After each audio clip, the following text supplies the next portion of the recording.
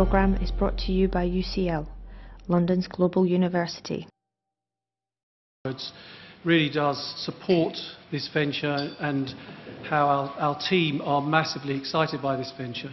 I'll be followed at the end of this session, I think, by our Vice Provost for Health, Sir John Took, who will also say a few words. So I think you've had the Provost, the Vice Provost and the Dean all will be emphasising their support for what is a very, very exciting venture, and I think that shows just how core to the way we see things at UCL this is.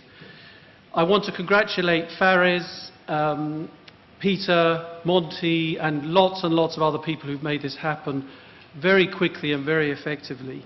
The speed of this development and the way it's developing really bodes well, and congratulations also on putting together such an exciting and informative meeting today. It's terrific.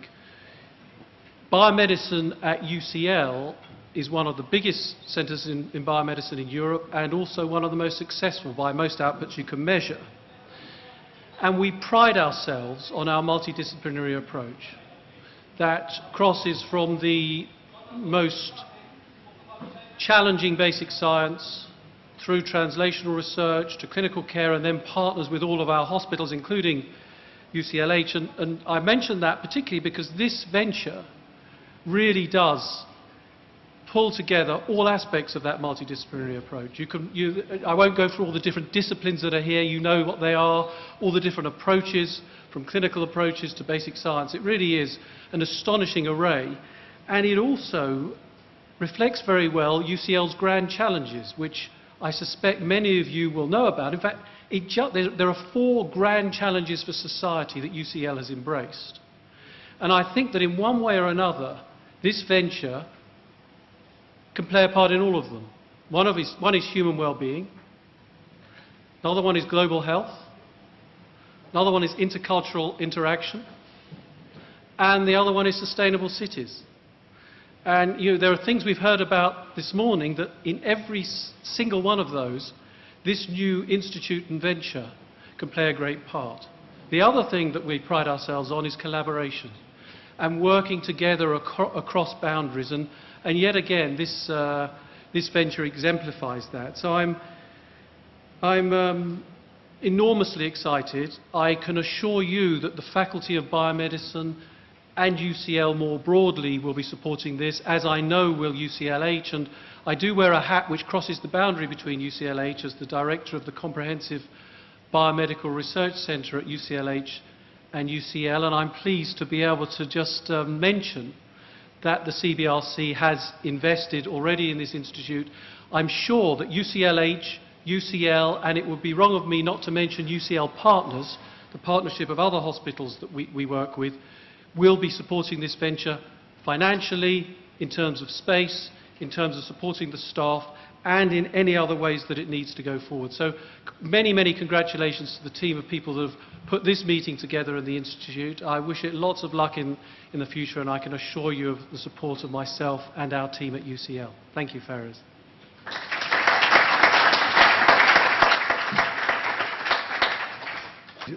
I will be now co-chairing the next session with Professor Monty Mython, and this session is moving the other way, really, all about delivering our potential and delivering Olympic gold. Like all the other speakers today, the introductions are very easy. All of you know Professor Hugh Montgomery. He's a TV star, he's an author, he's Professor of Intensive Care, and he's also the Director of the Institute of Performance and Human Health at the Whittington and UCL. And Hugh's going to tell us about some work he's been doing for the last 15 years on the genetic basis of performance. Good. Well, I'll reiterate my thanks for the offer to speak and my enthusiasm, because I think it really is a massive opportunity and it's going to be a lot of fun. So, genetic terms supporting ability. I'm going to assume there's no one in the audience that knows anything about genetics, because that's usually a good place to start. So here is your genome with its chromosomes in pairs. And essentially it comprises around 20,000 genes. The number sort of oscillates depending on what you define as a gene. And that's around 6 billion base pairs, so it's a pretty chunky bit of code. And small variations in that code are important. It's the common inheritance that's essential, 20,000 genes, that makes us all human. But it's small variations in it that accounts for the differences between us. Rather spurious, if you're looking at exon coding sequences, we share about 22% of our genome with a banana. You are about 31% the same as a cabbage. You're 97% in exon coding sequences the same as a chimpanzee, and generally you can tell the difference between your colleagues and the lower primate, although it can be tricky. And between humans, again, the differences between us, it's the variation in that genetic copy that makes us all different from each other in this room, and different from anyone who's ever lived before, or anyone who will ever live in the future. And those variations come in a number of different flavors. There are these things called CNVs, copy number variation, very sexy just at the moment. It's fine. It turns out that genes have become replicated, copied multiple times over our evolutionary history, and that seems to affect their function in really quite important ways.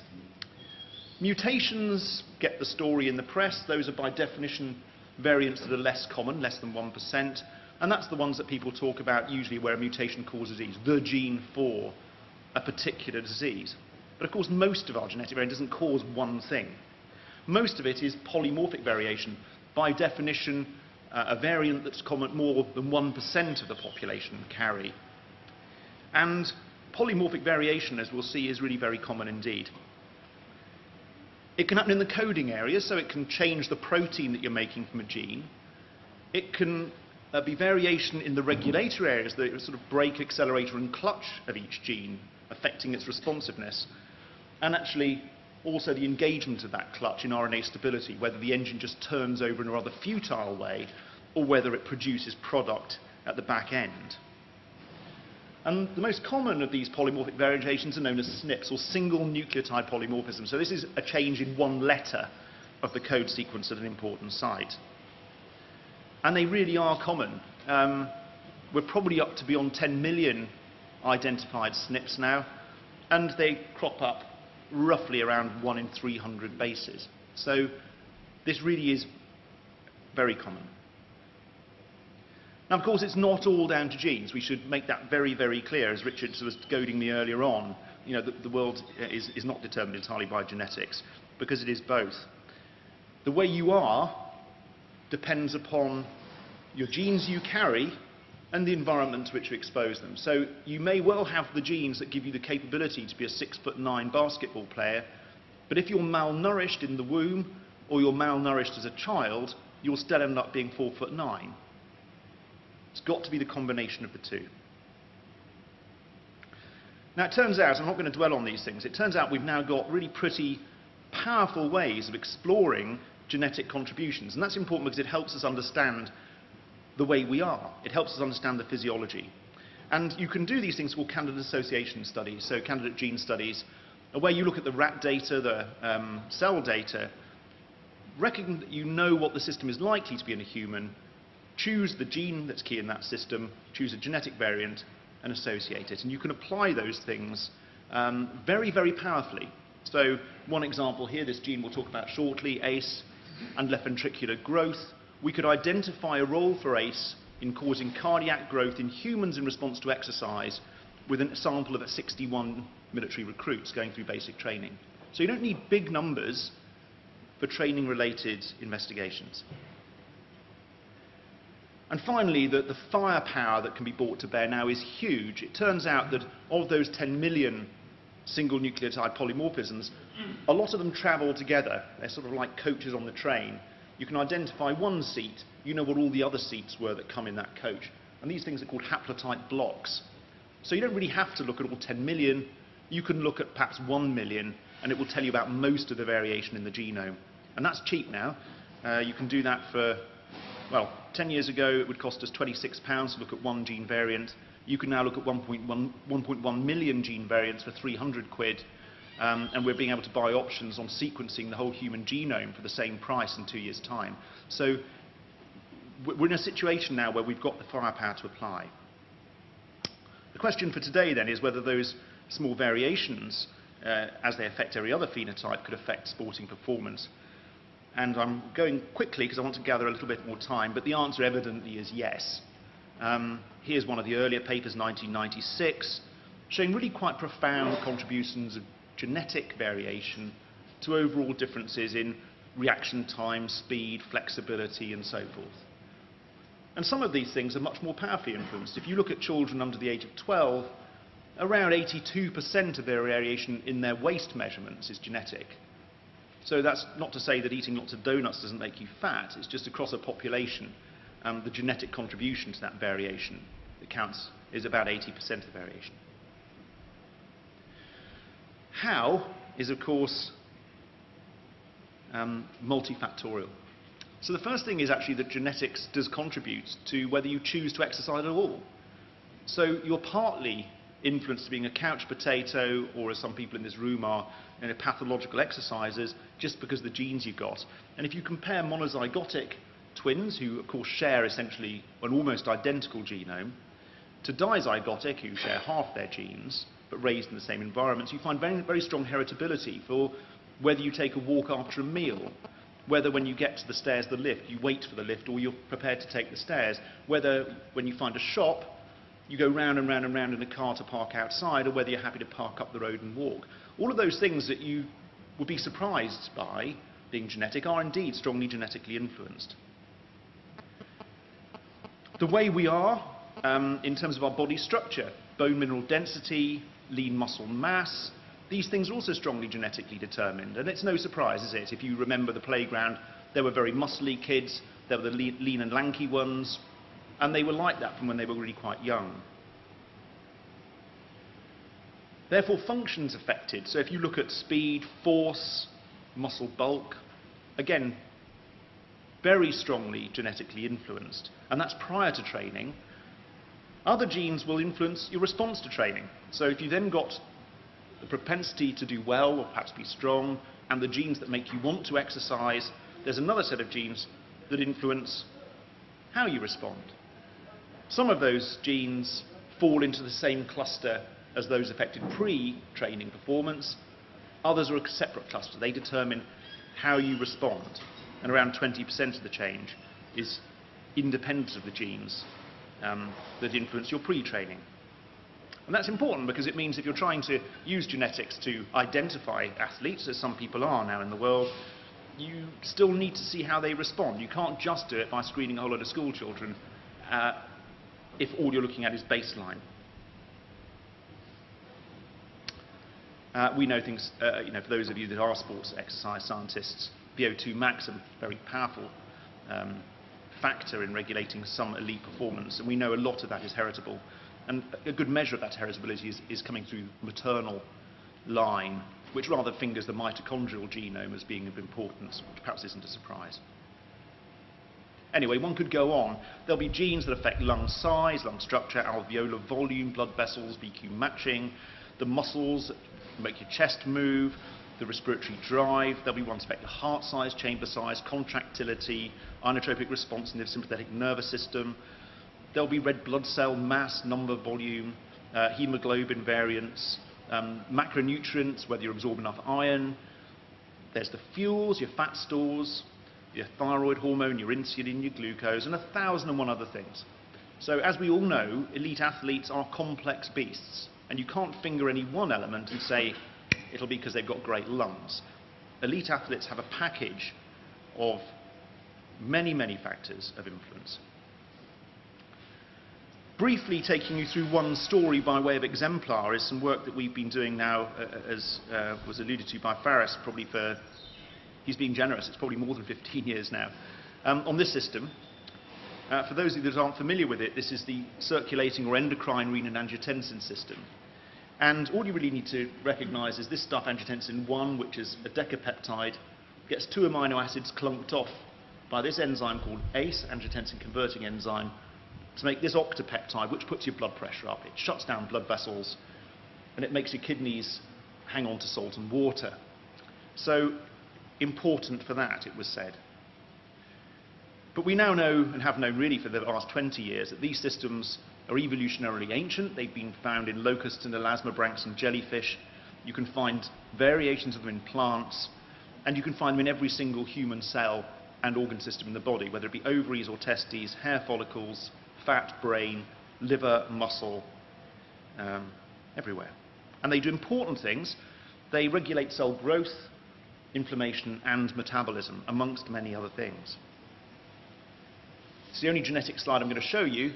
That's the ACE gene. Here's one of the variants. There are 127 known variations that are common in this gene. There's one of them, and it consists of either the presence or absence of a little extra chunk of DNA. Now, you've all got two ACE genes in this audience, and each of those genes could be an insertion variant, where you've got a little extra bit there, which means you've got low ACE activity, all that bit's missing, and you've got high.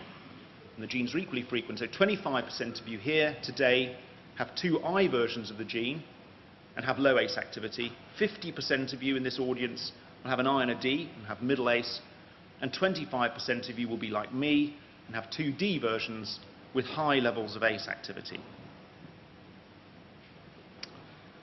Cutting a long story short, it influences cardiac growth with exercise very profoundly, threefold differences across genotypes if you train, and how much your heart grows.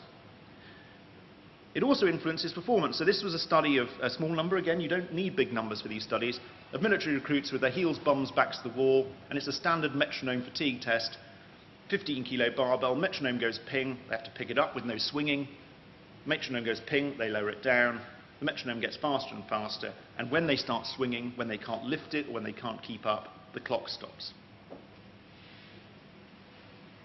Here's the time in seconds starting at 100 seconds, and the first bar, this is by genotype, II, ID, and DD. The first bar is pre-training, and if I put the error bars on, you'd find there's no statistical difference before training at all. After 6 weeks of basic military training for these recruits, UIIs in the audience have already gained a minute. The IDs are up 40 seconds. We DDs are lagging behind there with 20 seconds gain. And at the end of 10 weeks of training, UIIs in the audience have doubled your exercise time from 100 to 200 seconds. The IDs are still up there with 40 seconds. And if I put the error bars on there, you'd find that we DDs were no statistically better at the end of training than we were to start with, which is my excuse.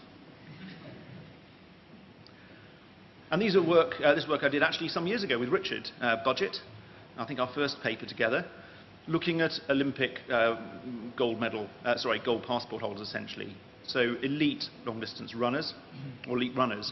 And if you look at the I allele frequency, so it should be 0.5, half the genes in the pool ought to be I versions, you find that the prevalence of those I versions increases as the distance you compete at regularly goes up. So there seems to be some advantages, and stressing the point, this isn't the gene for being an endurance runner. There are plenty of DDs who run at 5,000 meters. It's just there is an association. It is a factor that tracks. And I'm not going to steal Mike's thunder, because Mike's going to be talking about hypoxic training. But part of the reason this gene is having its effect is it affects efficiency of use of oxygen. So here are you in the audience, 25% of you IIs, 25% DDs. Here are elite mountaineers with this great shove towards the IIs. It's not surprising I struggle on high mountains, and I don't know genuinely what Mike's genotype is, but I'll bet you he's in here, because he walks up mountains like it's a park. And it makes a difference. I did this study with Georgios Tsianos, who was one of our PhD students, who sat at the Goutte Hut on the way up to the summit of Mont Blanc, took some DNA off people as they set off the summit, and when they came down he said, "Did you get to the top?" All the IIs get to the top, and around 12% of us DDs don't get to the top. And we've repeated that with Julian Thompson in 8,000-meter peaks and so forth. For the more observant amongst you, you'll say, well, if the I allele frequency is meant to be 0.5, it's not 0.5 here, it's too low. Or put the other way, there's an excess of the D allele in the sprinters. And indeed you find that. This is work we did with the Russians from St. Petersburg, looking at all of their, this was nearly 2,400 elite Russian and ex-Soviet international competitors. And again, if you're looking at the sprinters, this great push towards DD genotype compared to the controls, or those that are rather athletes who are not sprint athletes. Swimming turns out to be predominantly a power-related sport, actually. And again, you find the same thing, that if you look at the short-distance swimmers compared to the nutcases who do 30-kilometre race in the sea, again, a very strong push amongst swimmers towards the DD genotype. And just briefly, and it is worth us mentioning, this isn't just about getting the gold medals. This does relate to real life too. So if you look at elderly people, we all know we lose sarcomeric mass. And as you get older, I remember that being the case for both my father and mother before they died. They ate well, they were still walking on Dartmoor, but their muscles just got progressively weaker. And they found it harder and harder to get out of the chairs. And actually, the preservation of strength does seem to track with genotype. And you find the same thing if you look at patients with chronic obstructive pulmonary disease, where actually a lot of the physical problems that patients have doesn't relate to lungs, it relates to the fact their muscles don't work anymore. And again, DD is preserving quadriceps strength. This is a study done with Nick Hopkinson at the Brompton. So I'm trying to build a case for the fact that looking at genes isn't just about selecting super athletes. You can translate that from military recruits and athletes into people who smoke too much, or people who are just getting on in years. Now, I've given you one exemplar, but of course it comes down to multiple genes, as we've said before. So again, this is a study we published, I think 2 years ago now, with the Russians. Having looked at the 10 major hits that there were out at the time, we'd identified 4 genes that were strongly associated, and there were 6 others that seemed to be associated with sporting phenotypes. What we've done here is looking at power athletes, mixed elite, non-elite, short distance endurance. These are different sorts of categories of sport, starting with non-elite, going up to sub-elite, going up to basically Olympic medal winners. And we're looking at the prevalence of having all 10 of those advantageous genotypes. And not surprisingly, in every discipline, the more elite you are, the more likely you are to have got that rather unusual combination of 10 genes. So the Beckhams of the world are unique. Part of that will be their environmental upbringing. Part of it will just be that they are very unusual because they inherited a really weird cluster of genes that most of us have not inherited.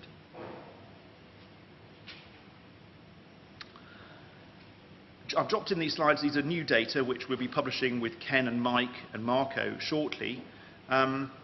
We've been interested in kinins, just to say you can carry this to other areas. So this is a study again of recruits looking at bone mineral density in different areas of the lower limb, essentially showing that genotypes that mark high kinin activity are associated with substantial differences in bone mineral density. And we can carry that forward, and we have some data now, into athletes potentially related to risk of injury. And this may affect particularly women, where bone mineral density, of course, can be a much more important issue. So to close out then, we've shown you that genes are important in determining performance, and that you can actually identify these quite easily now. But perhaps the most obvious and relevant part of the genetics won't be in trying to select super athletes. It's going to be in identifying the mechanisms that cause injury. Because those of you that train elite athletes here tell me that your biggest heart sink is that you've got that person nearing peak of condition and then they get Achilles tendinosis, or then they get an impingement, and then they can't throw the javelin, or they can't run the race anymore, and then they're out of training and they try to come back and they just fail. If we could understand why it was those people were getting injured, it would demystify some of the training regimes. One might be able to say, well, actually, if we loaded you slightly differently, your Achilles would last. I'm not giving the game away here, so for lots of good reasons, we're keeping this under wraps. But here is a study we've got looking at stress fractures in a group of individuals doing elite training. Let's put it that way. And you can have an AA genotype, an AB, or a BB. And here's the control distribution. So this is the normal population. But again, you can see it's very, very different amongst those that get stress fractures during a standard period of training. And we've replicated these data now. So this will be a gene that we believe will give us a clue as to why some people get stress fractures and others don't. There aren't many other data out there. This is one relating to the a collagen gene for the A1 gene, which was purported to show a difference in genotype related to Achilles disease. I don't believe that it's actually as strong an association as might be for a number of reasons. But this is something with Marco and Mike and Ken that we've already initiated. So UCL is on the case now of getting a retrospective data set and a prospective data set of people with Achilles injuries. And we hope that it might take no more than about 18 months to be able to have found some of the mechanisms that are causing Achilles tendon injury. This one a little nod to our boxing and spinal injuries friend. Being whacked on the head isn't good for you, but how badly you do from being whacked on the head does seem to be impacted upon by variation in one gene, the dopamine D2 receptor, which is a neurotransmitter receptor in the brain. Same applies to ApoE4. This is an allelic variant of a gene that regulates fat, and it's been associated with dementia before, but again, traumatic brain injury in adults and boxers, so it's associated with worse outcome in all of these groups, and with greater length of stay and so forth. So your response to being whacked on the head is partly determined by this genotype. Now again, that may have health and safety issues. It may be that if you're an E4 homozygote, you might want to recognise that you're at greater risk, but more importantly, it might be that this could be modified to lower risk. And finally, because I'm about to wrap, and I think just about on time, 20 minutes, there are other reasons to look other than just for the elite athlete. And I think it's important that we remember that, because in 2 years' time, when the Olympics is over, governments will not have the appetite, in my view, to be funding what they will see as a potential frippery of elite athletes' behaviour. We've got to say, studying elite athletes helps us design new therapeutic strategies that are applicable to you and I. And in very great brief description, if the ACE gene I allele is associated with efficiency of oxygen use, then you might expect patients who suffer this to do better. So if you look at adult or acute respiratory distress syndrome, these patients are profoundly hypoxic. What you'd be guessing is that II genotype is good and DD genotype, like I've got, is bad. And you'd be right. There is close on, just over in fact, a 5-fold difference in mortality, which dwarfs anything that Mike and I would do on an intensive care unit. I can't influence mortality 5-fold in these patients. A lot of whether they live or die is entirely down to genotype. And the same applies if you look at children with meningococcal septicemia. This is a study we did with Liverpool some years ago, where once again, the proportion who are on the ward and just stay there and survive, compared to those that go to paediatric intensive care unit and survive, compared to those that go to the paediatric intensive care unit and die, the proportion of a DD strongly tracks. So again, we can sell this, and it's not spin. We can sell this by saying we would never have got there had we not looked at the paper with Richard at Olympic athletes, working with Mike and Dan, looking at climbers, looking at the sprinters, looking at the military recruits. We'd never have got there had we not done those studies. So there you are. I'm going to end there.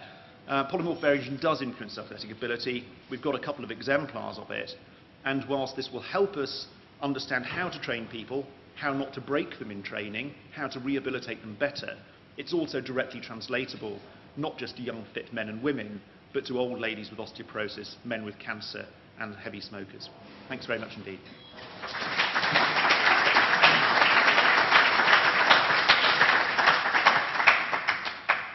Mike is head of the Centre for Altitude, Space and Environmental Medicine.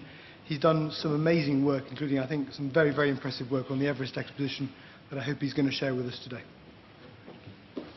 Thank you for the invitation to talk, and it's a real pleasure and a privilege to have an opportunity to tell you about the Caldwell Extreme Everest project at the launch of the UCL Institute of Sport, Exercise and Health. Caldwell Extreme Everest was a UCL project, UCL-led and UCL-centred, although it was an international multi-centre collaboration. What Caldwell Extreme Everest was not, in its aim, was a sports and exercise medicine project. It was actually designed and conducted in order to understand more about hypoxia in the critically ill. But what I hope you'll see today is that the applications of both the approaches and the data that we derived have huge potential utility in the fields of sports and exercise medicine. I'd like to start by showing you a short video. There's unfortunately no sound, but I can talk you through it to illustrate to you how profoundly disabled humans climbing close to the summit of Everest are. So this is a video taken with a helmet cam. If you could hear the soundtrack, you'd not only hear all the wind on the microphone, but incessant ventilation at a rate of about 60 breaths per minute of the Sherpa who's carrying this head cam. That was just below the Hillary step. We're now on the final ridge, probably the last 100 metres, walking up towards the summit of Everest. And in a moment you'll see an individual in a blue hat starting to walk towards the camera. And to put this into context, at sea level he's a county level competitive fell runner. So this is an elite athlete you're looking at now. You'll note that he's also using supplemental oxygen, but still struggling just to take a few steps on these last few metres up to the summit of Everest.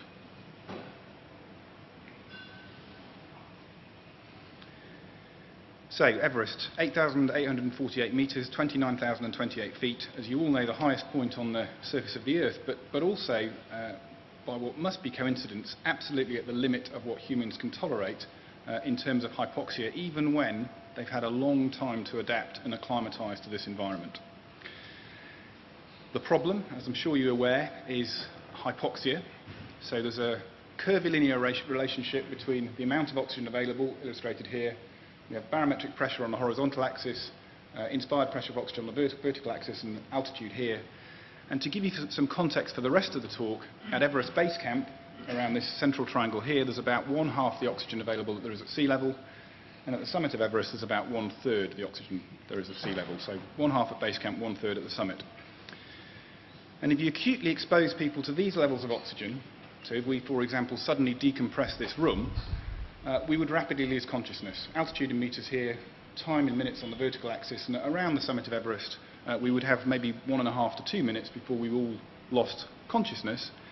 And yet we know that given sufficient time, humans can adapt to this environment.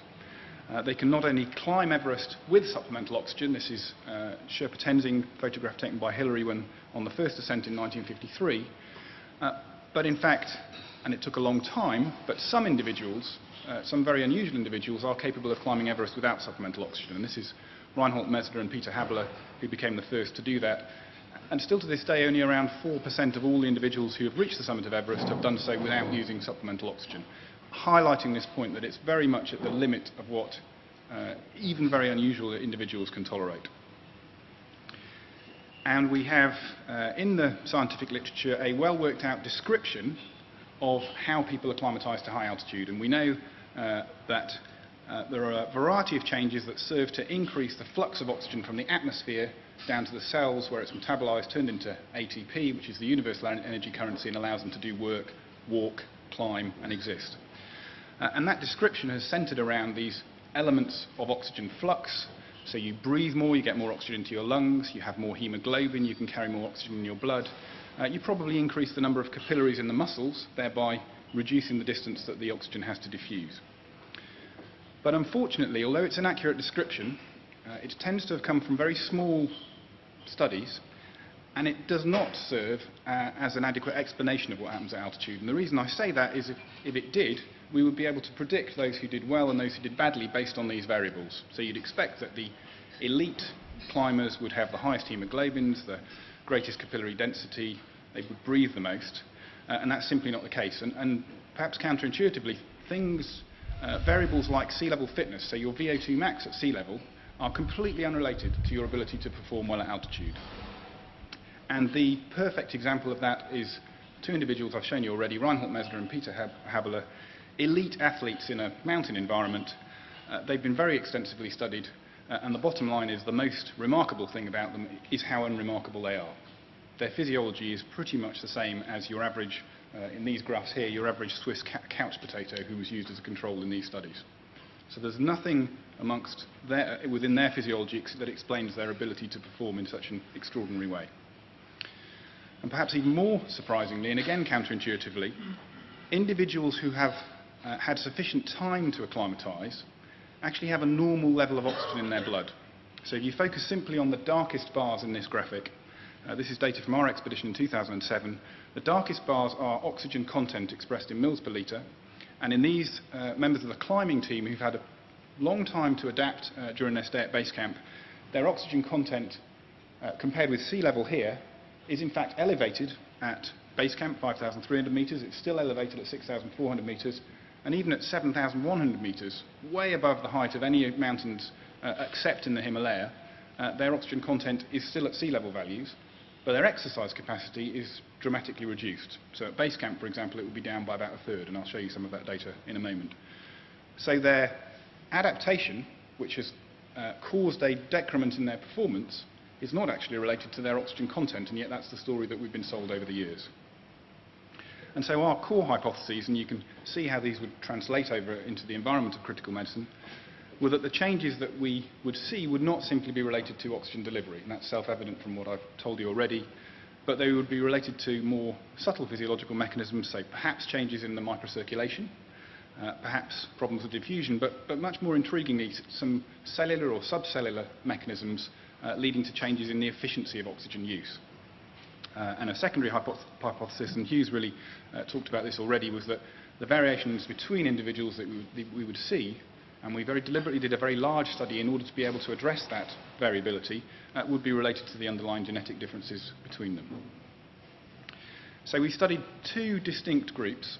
The first was a group of trekkers who were predominantly altitude naive, who trekked. They followed an identical ascent profile at different times, so 13 different groups of 16 individuals who ascended to Everest Base Camp over 14 days, and we studied them in great detail at sea level here at UCL, and then at different altitudes along the way in laboratories that we had set up.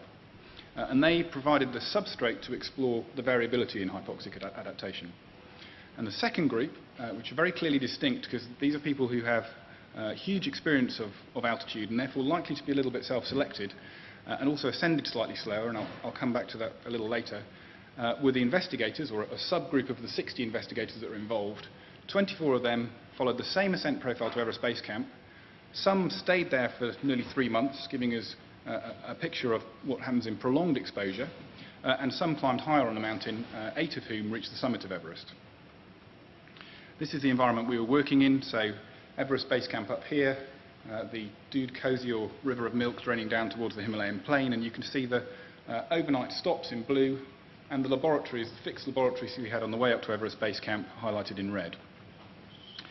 And this gives you a flavour of the environment we were working in. The two large tents in the foreground are our laboratory tents. In the background you have the logistics and medical tent. And then stretching away the Khumbu icefall, just about 900 metres of very steep ice heading into the western comb of Everest and the higher reaches of the mountain. And because of the huge logistical exercise that was undertaken to achieve this expedition, we could undertake at base camp almost anything that we could undertake at our laboratories here at UCL at sea level. So we're on 240 volts AC electricity. We have standard exercise testing equipment, blood gas measuring capabilities. We can measure cardiac output, near-infrared spectroscopy, a whole variety of different physiological variables in this large group of subjects. And in the investigator groups, some very much more invasive measurements, so involving intra-arterial cannulas, muscle biopsies, for example. Higher on the mountain, we had a fixed camp, or fixed camps in 4 places, but 2 of those, Camp 2 and Camp 4, were also laboratories, and we spent considerable time there exploring the investigators. And the highest measurements were made at 8,400 metres on the balcony of Everest. This is the Camp 2 fixed laboratory, still on 240 volts mains, and still able to make all these complex measurements.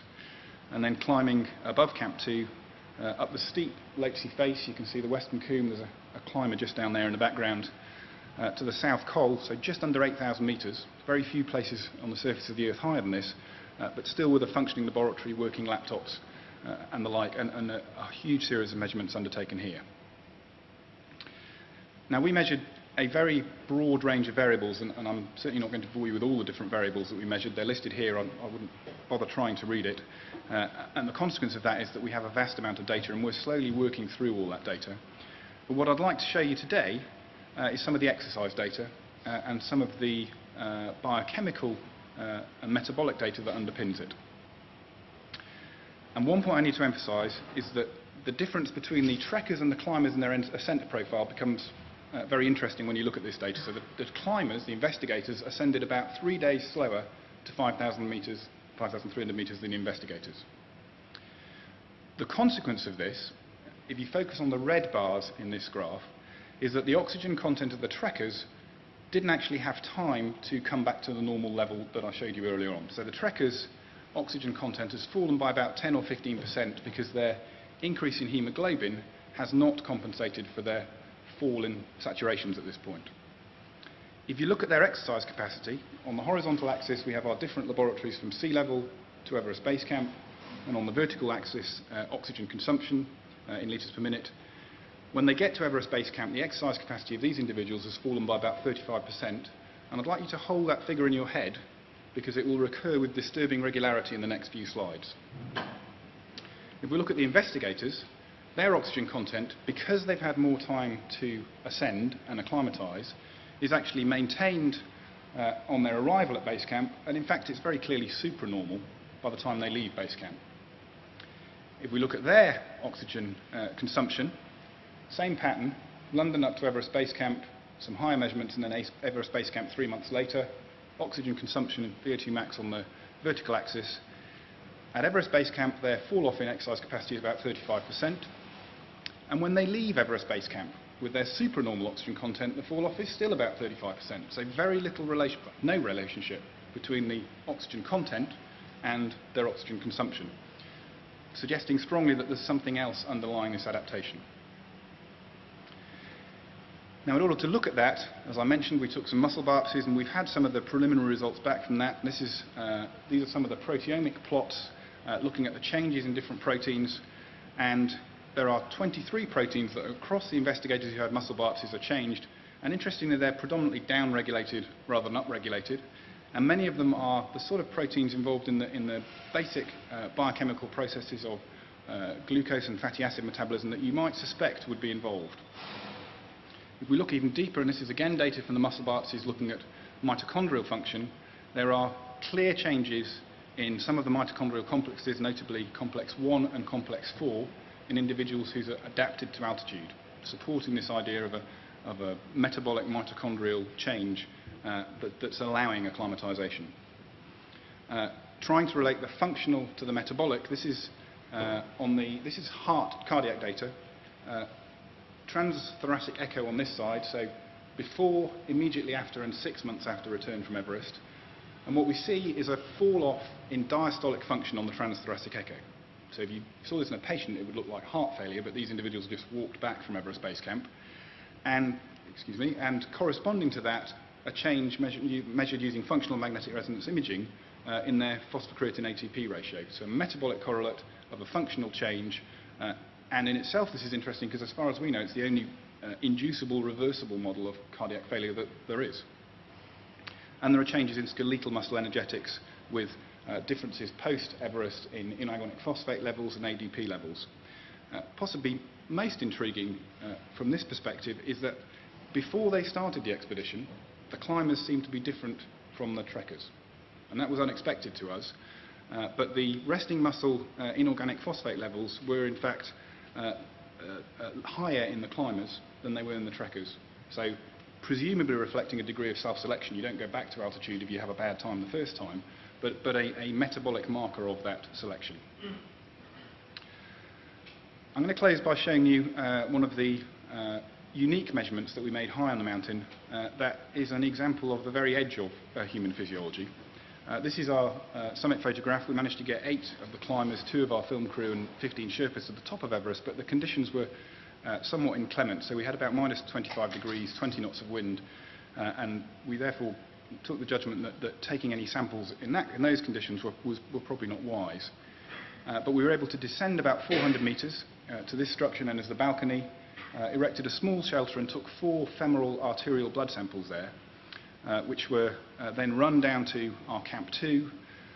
They were measured there in a normal benchtop blood gas machine that you'd find in any of the intensive care units in the hospitals that you'll be familiar with, and we were very fortunate to get this published in the New England Journal of Medicine. And I'll take you through the results step by step. On the horizontal axis we have the arterial PO2, so the level of oxygen in the arterial blood in kilopascals. Normal is about 12 to 14. On the vertical axis, the CO2, normal is about 4 to 5. So this is a set of normal values that would be typical of any of us in this room now. The red line, the vertical red line, is where we would start to get nervous. I'm a critical care physician by day, where we start to get nervous in patients. So if patients' oxygen level falls below 8, we would initially give them supplemental oxygen, and if they get sicker and sicker, we'd be putting them on a mechanical ventilator. all our subjects at Everest Base Camp were comfortably below the red line, and as they get higher and higher, and these individuals are functioning perfectly normally, they're undertaking complex experiments, they're communicating, they're moving around the mountain, their oxygen level, not surprisingly, is getting lower and lower in the face of normal function. To the highest measurements, which I'll show you here, with the lowest measurement of oxygen being around 1/6 of what one would normally see in a human. So about 19 millimeters of mercury, just over around 2.3 kilopascals compared with 12 normally, in a perfectly normally functioning individual who happens to be sitting in this room. It's certainly not me, and as far as I know has functioned normally since. Now this brings some intriguing questions to mind. When we searched the literature for any parallels when we came back, we could not find any in adult humans. So there are no clinical data that have patients with levels anything like this level. Most of us have experience of it, but only in the peri-arrest situation, so in patients who are being actively resuscitated. You can intriguingly, in diving seals, when they surface, you find a similar level of oxygen, and one would imagine that diving seals evolve to get that judgment about when to surface right, or they wouldn't evolve much longer. And the other situation where it exists has happened to all of us, and that's the fetus in utero. And this was postulated in the 1930s by a gentleman called Joseph Barcroft, the idea that humans on the summit of Everest would be physiologically very similar to humans in the fetus in utero. And it raises the interesting idea that what may be happening that allows people to get there is simply a reactivation of fetal mechanisms that simply allowed you to thrive in the uterus. And we've been, Dan Martin's been fortunate to publish this hypothesis in one of our premier critical care journals only this week. So I will leave it there. I hope we have an opportunity to maybe explore some of the translational parallels in the discussion, and I look forward to the questions. Thank you.